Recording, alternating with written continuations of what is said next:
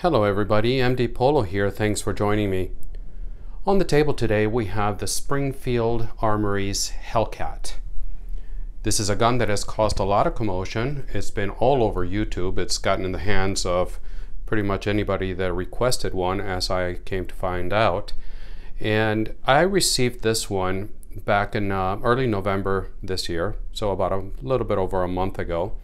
So November 2019 when we're filming this. And I was actually kind of shocked when Springfield said yes to sending me the gun. I contacted them. They didn't call me, of course. I'm still a pretty small channel. And so I was pretty shocked when they said, yes, we'll send you one. And even more shocked when I received it and found out that I get to keep it. So in the spirit of full disclosure, I want you to know the Springfield did send the gun. I requested it, and it's mine to keep. So thank you, Springfield. When I spoke to them, I made sure they understood that I am and I will say what I want and what I think about the pistol. The fact that I got it for free is not going to influence my opinion on it, regardless of what other people may think, whether it does or not. And if they don't like what I have to say and they choose not to send me another gun in the future, I don't really care. I want you to know what I think truthfully about the pistol. So with that out of the way, you can see on the table we have the Springfield, and you also see the holster that I've been carrying it in for almost a month now, and that is from Phalanx Concealment. And I'll do a separate video on the holster in the Hellcat. But also the holster was sent to the channel by Phalanx by my request. I've been a client of his for a while now, a paying client. I used his holsters for my P365s for the SIGs and absolutely love them. So if you want to check them out, Phalanx Concealment, fantastic quality. We'll do a video on how they work together with a Hellcat. But I wanted you to know that I've been carrying it for for over a month, and it's been exclusively in this holster. So let's get that out of the way. And now on the table, we have by itself the Hellcat in a regular box. I did not get the big media kit that some of the bigger channels got with the safe and with the optics ready, and none of that. It's just a plain old Springfield cardboard box, and inside you get the second mag. You have a nice range bag, and that's about it. A lock, and that's all you get. So now let's dive into the Springfield Hellcat itself. When it was released in September of 2019, right away it became the highest capacity micro-compact 9mm in the world. It has a 3-inch barrel, it measures a mere 1 inch wide, and it weighs just a little bit over 18 ounces empty. So, but with a capacity of 11 rounds in the flush fit mag, and by the way, the guns, you're going to see several guns on the table today. They've all been checked clear. So with a flush mag, you get 11 rounds, and with the 13 rounds, with a bigger mag with extended base plate, you get 13 rounds. So 13 rounds for such a small gun, that is pretty amazing. It is a gun that is for sure and obviously geared towards competing with a SIG P365. We'll go through that as well. Now I'm going to try to keep this video somewhat short. I'm not sure it's going to work. There's a lot to say, and also compare it to several other guns. So the Springfield Hellcat was manufactured in Croatia by HS Produkt. And so it was designed by Springfield here in the US, but is manufactured in Croatia. The gun does feel like a tank, and it is solid. It is a bit on the heavy side, but you definitely feel like you have something solid when you grip into this pistol. Springfield kept this pretty quiet. It was a project that it took them 2 years to bring to market. And as far as I knew, nobody really knew about that they were working on it outside of Springfield. So they kept it very quiet, and then all of a sudden, boom, it just flooded the market with PR. The pistols themselves are still pretty scarce to find. You can special order them, and some stores will have a sample or two, but my understanding is that they'll be hitting the market pretty soon. So getting into some of the specs, of course, is a 9mm striker fired semi-auto, and let me just grab it and let you walk it around as I'm reading the specs. It has, like I said, it's a 9mm. It comes with 2 mags, 11+1 in the pipe or 13+1 in the pipe. The barrel itself is 3 inches long. The overall length of the pistol is 6 inches. The height is going to be 4.12 inches. The width, not including the controls, it's going to be 0.88 inches, so pretty much on the thin side. The weight of it with the flush fit mag is going to be at 18.3 ounces. And with the extended mag, which is the one you see on the table, on the gun itself right now, is 18.6 ounces.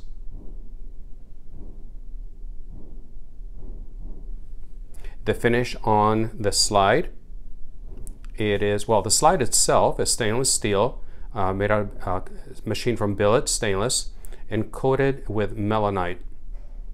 So melanite coating on it. The sights are getting a lot of attention, and rightly so. And we'll go through more details on all this, but you can see the sight picture there. And the sights are a Meriglow Pro Glow, and they have the tritium in the front, and it's a tritium night sight in the front. Let's see if trying to get the, there it is. Trying to get the focus to work. So it's a very bright fluorescent yellow in the front, very easy to see, and a U-notch in the back. So that would be your sight picture right there. But people were wondering, and I've been asked questions, what kind of sights are on it, and they are a Meriglow Pro Glow.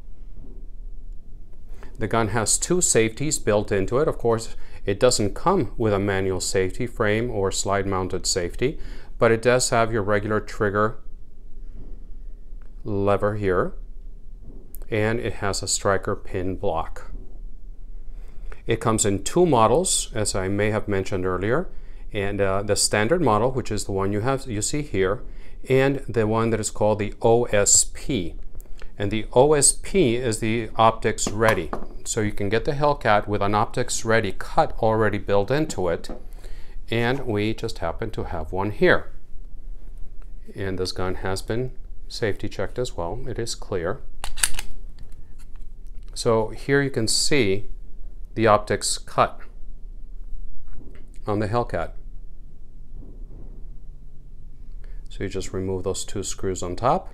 The plate comes off, and you can mount one of your small red dots. So for $30 more, you can get the Hellcat, the OSP, that is red dot capable. And if you choose not to use the red dot, you just don't take the plate off. But later on, if you change your mind, you're able to just take the plate off and use it, versus the regular Hellcat, which does not have that capability. There you go. So this is the regular, this is the OSP, $30 difference. Why not just get the one that is cut and ready? So there you go, 2 Hellcats in one video, huh? Play with the focus, sorry about that. The 2 micro red dots that Springfield recommends for the Shield right now is the Shield, for the Hellcat, is the Shield RMSC and also the JP Enterprises J-Point. Now let's talk about the mags. One of the things that makes this gun so special is the capacity. And the mags, it comes with 2 mags. The 13 rounder, they're both steel, very good quality. Let me see with the focus there. Steel, this is the extended base plate. It's got a plus 2 down here, 13 rounds. And then you've got the 11 rounder. So right away, you get one more round compared to the P365.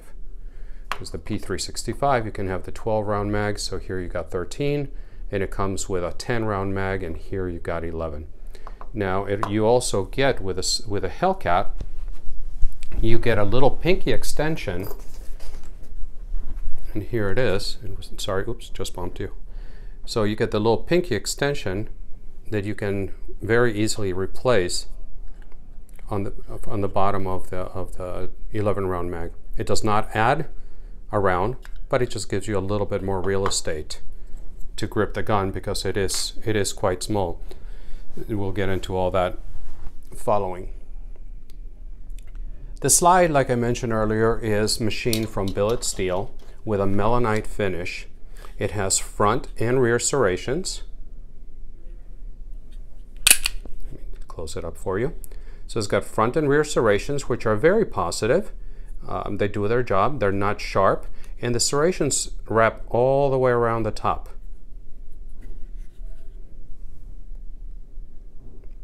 There you go. So I think Springfield did a good job with the serrations. It's interesting they have them all the way around the top. You can find a loaded chamber indicator, a little peephole here. If you need to figure out whether your gun is loaded or not, you can take a look in there as well. It does have an accessory rail, although it is quite small, and none of my regular lights will fit here. Even the Olight Valkyrie Mini will not work with this. So if you're going to put a light on this, you're going to have to go with something like the Viridian C5, something little like that. But it does have a rail. The barrel is, like I mentioned before, is a 3-inch barrel, and it's a precision hammer forged barrel with the same melanite finish as the slide. And there you can see the wear that it's had. The gun has 800 rounds through it right now, so keep that in context as you're looking at it. So let me show you here. Play with the focus, let it focus a little bit. There you go. So that's the wear. It does have a polished feed ramp. It's actually pretty highly polished. Let me close it up so you can see the barrel hood and what kind of wear that's had through 800 rounds. And I know 800 rounds is not a ton, but it's enough to give you an idea. It's got the extractor.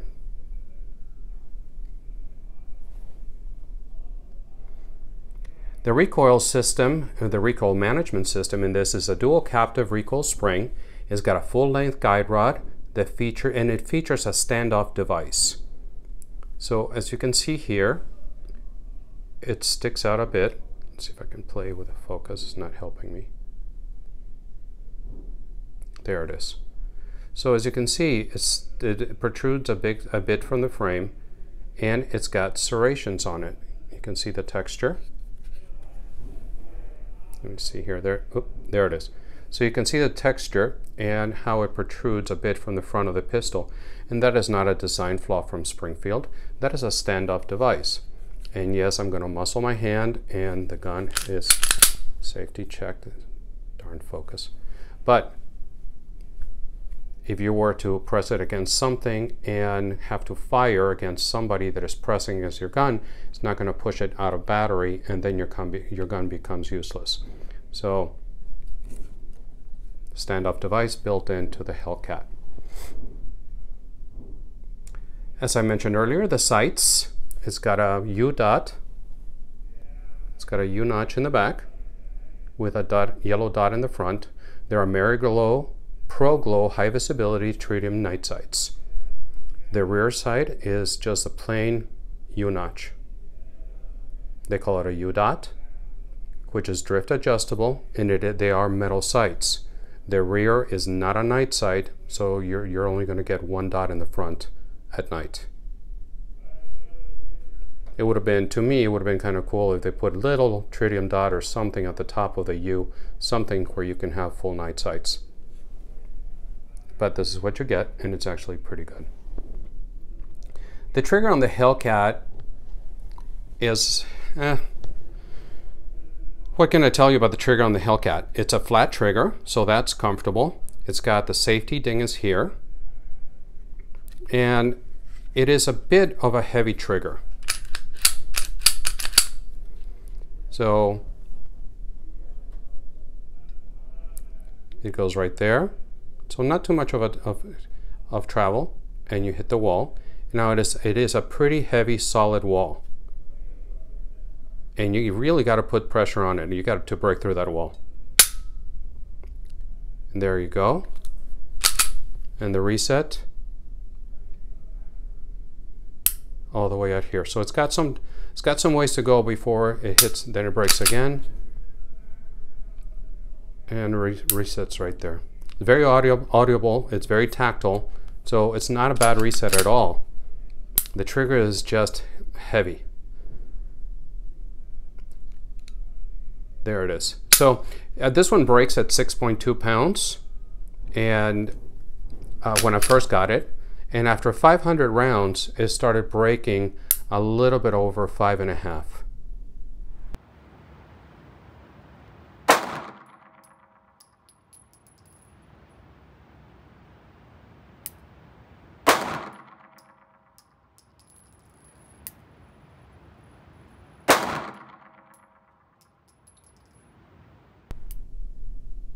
So the thing about it is that you got to really press to get through that wall.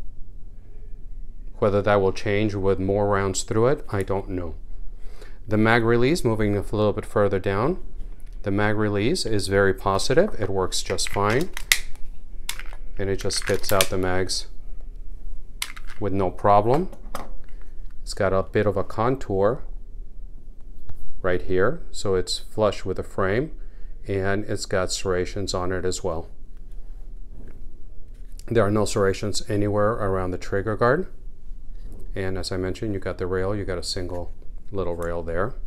It's got a pretty pronounced beaver tail, now moving down to the grip area. It is black polymer, I'm talking about the grip. And it's got Springfield's, quote, adaptive grip technology. Little pyramids that are in different sizes, some taller than others, and some taller and some shorter. The taller ones are supposed to have a flat top in order to not hurt you, bother you as you're carrying the gun. And then you've got smaller ones that are a little bit sharper. So when you carry it, it's supposed to be smooth against your skin, but when you grip it, it's when you actually hit the pointy pyramids. Of course, nothing is painful. It's fine. Actually, I'm going to put some photos up that I took, and it was high tech, and I actually used the magnifying feature on my iPhone to take a screenshot of how close I could get to this, so you can see it. So it's good. It's a good grip texture. I wish that it was a little bit more aggressive, and we'll talk about that when I get to the things that I did not like about the Hellcat. Now moving down to, well, let's just dive into it now. What didn't I like about the Hellcat? The grip, let me put the mag so I can talk about it. The grip itself, you have to really squeeze to hold on to the gun, and for me, it rubs the air. When I'm using the extended mag, it just rubs my little pinky raw when I'm shooting it, unless I'm holding it like with a death grip. And again, that gives other issues with accuracy when you're doing that. When you're using the flush fit or the pinky extension, you don't have that issue because you've got a floating pinky.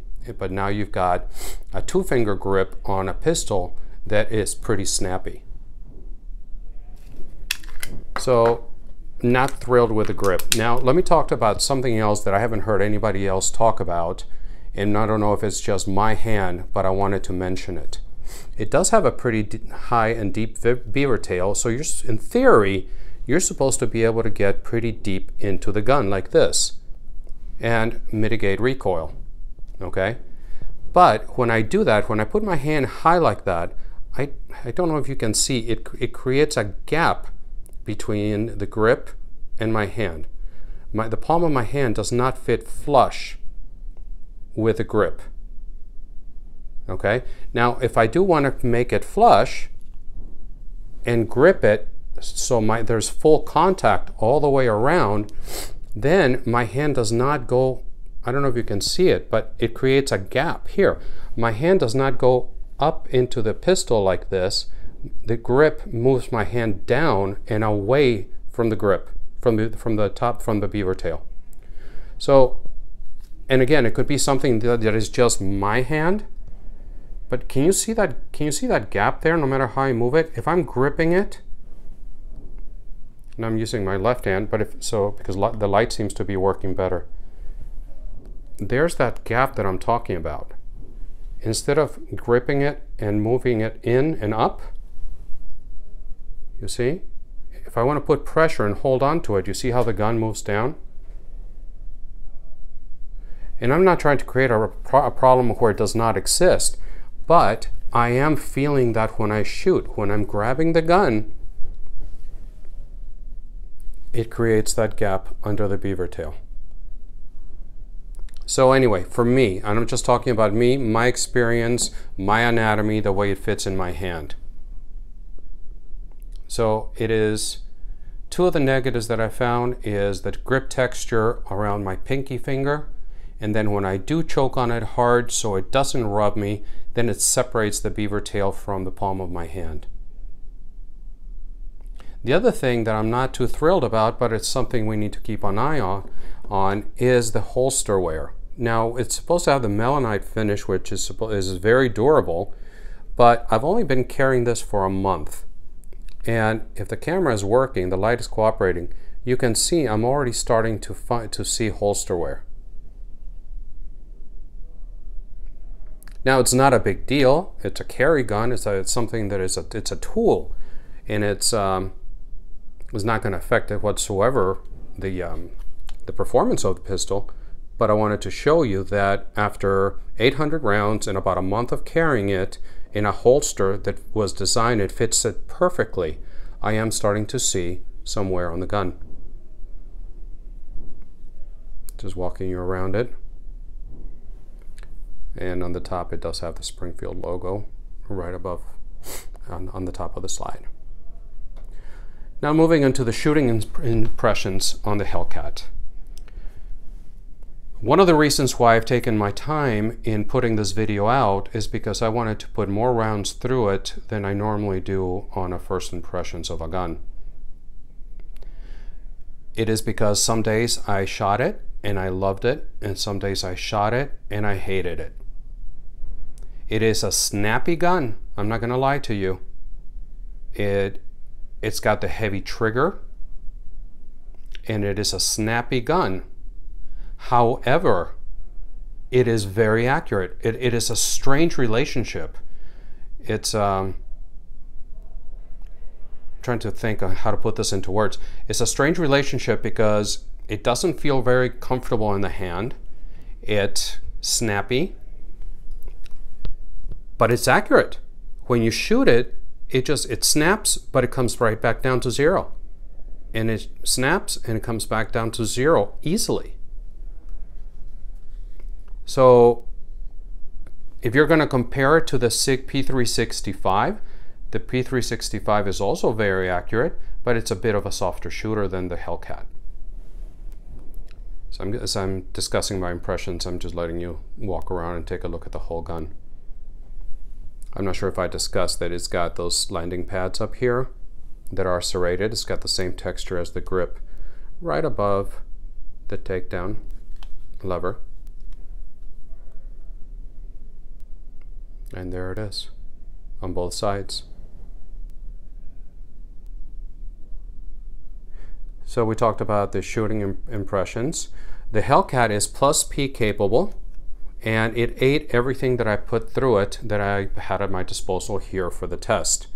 This was including what I shot was SMB 115 grain, Blazer 124 grain, and my favorite, the Fort Scott Munitions 80 grain.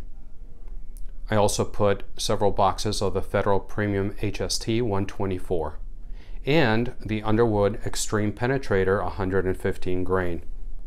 And it ate everything, not one malfunction in 800 rounds. So that's pretty good. It's a good start. It's a gun that only time will tell whether it's going to be, reliable, bomb-proof, but this one has been perfect. Now, I recently found out that Springfield, through a Springfield press release, that in November of 2018, there's this guy, Clay Martin. He's got this channel, Off the Reservation.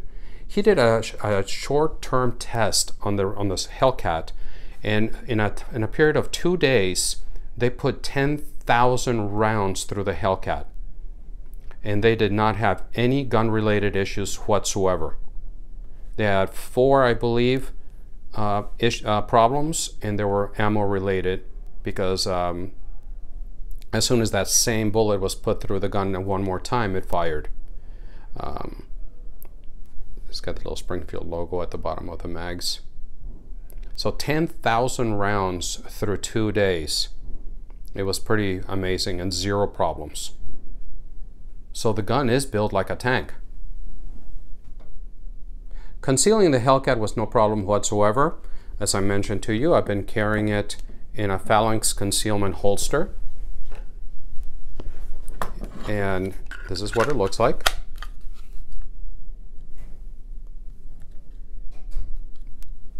It is easy to hide, easy to reach in this holster, so no problems whatsoever. And if you guys want to see a closer look or a video on the Hellcat with a holster, I can certainly put that together for you guys. So now let's take a look, and I'm getting pretty long-winded here on the video, but let's take a look at how it compares to other popular carry pistols out there. And this is something I'm considering doing another video about, and that is the overthinking, or what the gun review channels and the manufacturers have hyped up to be the different categories and the different types of carry guns, and you can't compare one against the other. Personally, and forgive me, but I think that's a bunch of crap. The bottom line is these are guns that are made to protect our lives, and they're not bullseye shooting guns. They're guns to be shot at, if needed, at short range under extreme stress. And you think you're going to have time to figure out whether the little pyramids are working or not, or whether you have enough daylight between your front and rear sight? You're going to be absolutely stressed trying to save your life and shooting somebody at short distance. So at the bottom, at the end of the day, what matters is, can you get your hand on the gun, and will it fire to save your life? So I don't care about what category it is or what gun, what the manufacturers call them. So enough on that rant. But here we got the Glock 43X, and all the guns have been safety checked. So comparing it to the Glock 43X, here you have it. It is obvious to see the size difference. 10 rounds, 13 plus 1, 10 plus 1. So taking a look at it from the back, you can see they're almost, the Hellcat is even a little bit shorter with 13 rounds versus 10. And there it is. So that's what it looks like against the Glock 43X. Another popular, of course, is going to be the Shield. And of course, it's been safety checked. So here's the Shield. And with a Shield, you got 8 plus 1. 13 plus 1 right now with a Hellcat. And trying to be fair in the comparison, that's what they look like. The Shield is thinner, but 8 plus 1 versus 13 plus 1. And size-wise, they're almost identical. So that's what the Hellcat looks like against the shield. The other one I brought out, and this one is brand new, it's never ever been shot, is the Taurus, and this is the G2C. Very popular gun. And the Taurus has got also 12+1, so it's just 1 round shy. Here you go. It's one round shy of the Hellcat. And size-wise,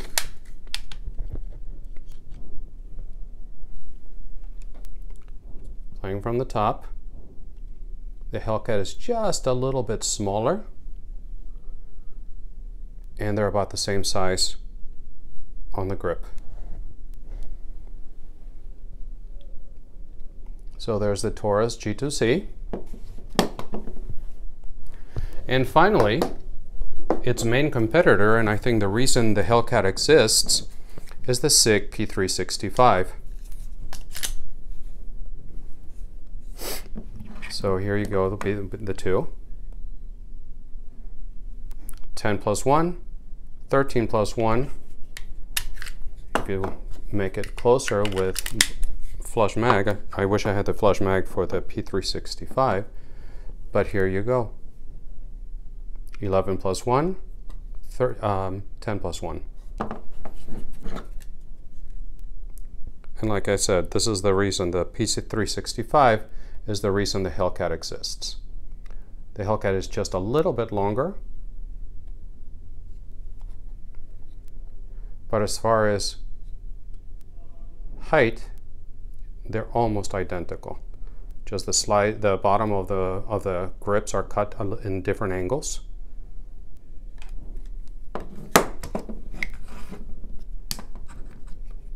Give you a side view as close as I can. You can see the difference in the angles there.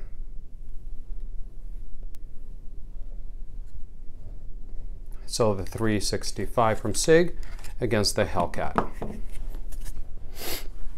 So there you have it, guys. Oh, I almost forgot. How do you take this thing down? Simple. You got your takedown lever here. You bring the gun back, make sure it's unloaded, bring it back, and you lock it. Then you flip the lever up, you release it, and you fire. And that's how it's taken apart. So I'll give you a closer look.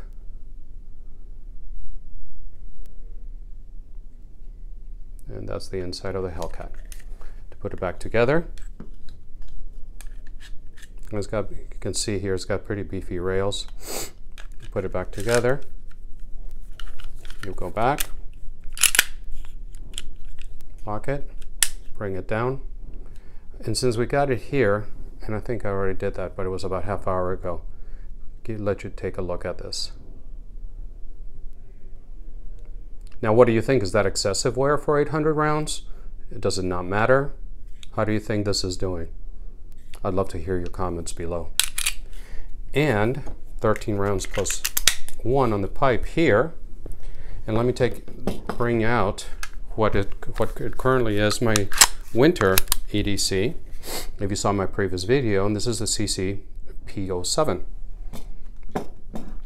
Now here's the P07, and now the reason I'm bringing this out, it's only a 2 round difference between the two. So that's the difference in length, that's the difference in height for 2 rounds more.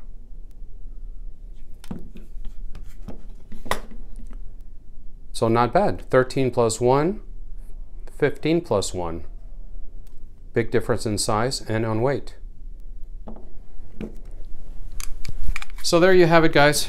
Springfield Hellcat. What do you think?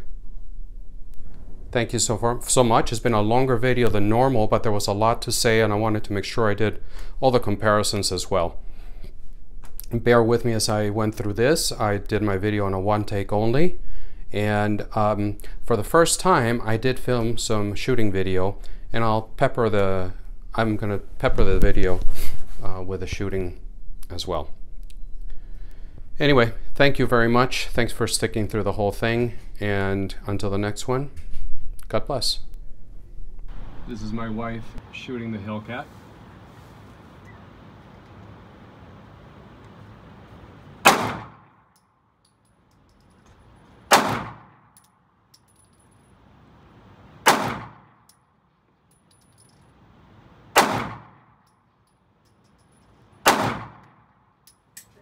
That hurt my fingernails. So that hurt her fingernails. What do you think of it? The recoil is stronger than what I'm used to. Yeah. And I don't know if it's just me, but it seems like the recoil is just almost to the point where it hurt my fingernails. Okay, so it hurt her fingernails. But if you look at the target,